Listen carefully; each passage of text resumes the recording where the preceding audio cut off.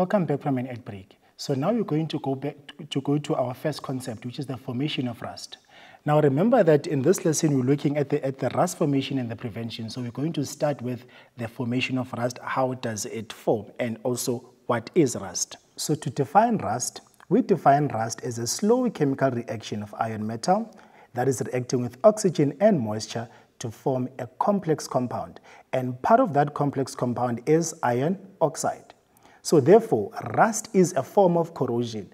We also need to know what corrosion is.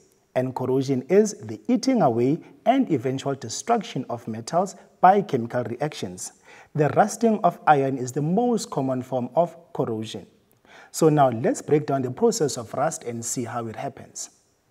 So to begin with, we need to know and understand what rust is. Now that is a flaky, crusty, reddish brown product, and then we know that it forms on iron when that particular iron reacts with oxygen that is in the air. So this rust, it is a flaky, crusty, reddish brown product, and it forms on iron when iron reacts with oxygen in the air. Now, the oxygen molecules that we are finding in the air, they collide with the iron, with the iron atoms on the surface of the object. So that reaction is going to produce the iron oxide. So now how do we then write the chemical equation for this reaction? We say iron, so this is our weight equation, iron plus oxygen will react together to form iron oxide.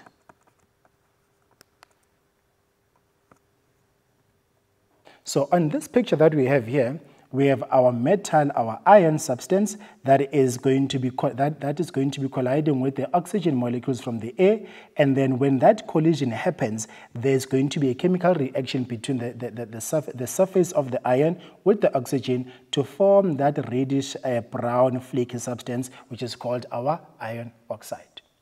So then, now, the rusting process that you're talking about, it is very, very, very slow, and it's slow at room temperature.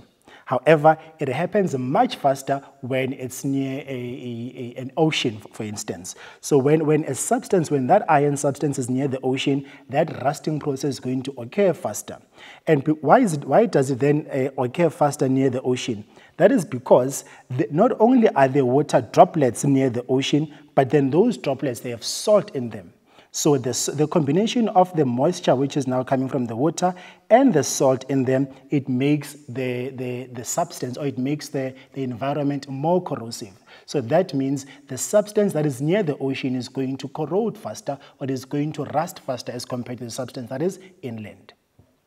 So when iron is exposed to oxygen in the air, a reaction occurs that we know that when iron is exposed to oxygen, and remember that oxygen is found in the air, and then there's going to be a chemical reaction. But then this chemical reaction happens slowly if it's not near the ocean. Now this iron is gradually eaten away as it reacts slowly with the oxygen. Remember, it reacts slowly, or the rust occurs slowly inland or away from the ocean. However, under wet conditions, the iron will rust more quickly. Now the wet conditions that you're talking about, that's now when the iron is near the ocean, because there's acid, there's salt, and then there's moisture. So that iron is going to rust faster.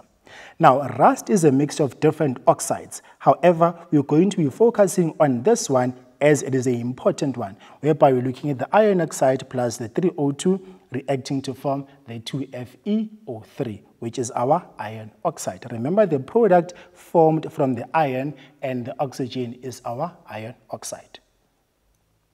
So, other materials, we know that other materials can also weaken by the reaction with oxygen. So it's not only just the iron that can be weakened by the reaction between that particular substance and oxygen. Other materials as well can be weakened by the oxygen. And any weakening of a substance by oxygen is called a corrosion. So corrosion is the weakening by chemical reaction, and then that weakening, it is weakening a certain substance. Can either be an iron or any type of metal, right? Now, the rusting that you're talking about, it is a special form of corrosion that is involving iron. So the rusting involves iron, and then the other ones we can just refer to them as corrosion. So not all materials corrode at the same extent.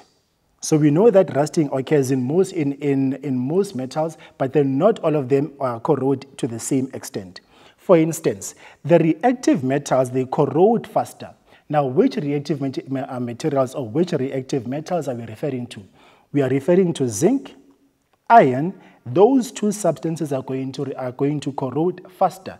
Remember that the chemical symbol for zinc is Zn, capital letter Z and small letter n, and the chemical symbol for iron, it is capital letter F and small letter E. That's our iron.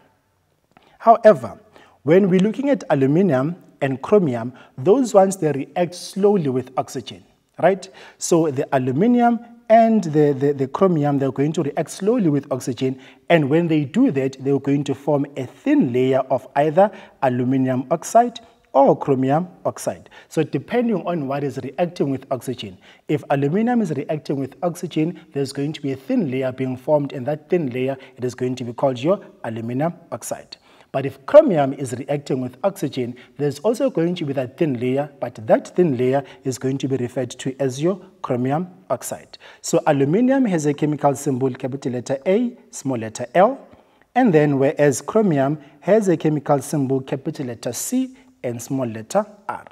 So the aluminum oxide or the chromium oxide that we're referring to, it is a thin layer that is protecting the metal underneath.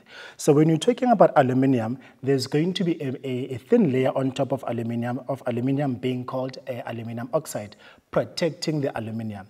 Whereas when referring to the chromium oxide, that's again another thin layer protecting the chromium, that is the metal underneath that particular metal oxide. Remember, metal oxide, that metal must be replaced by the specific metal that you're referring to. In this case, either aluminum or chromium. Then we end up with the oxide at the end. So we're just going to quickly take an ad break, and I'll see you just after this.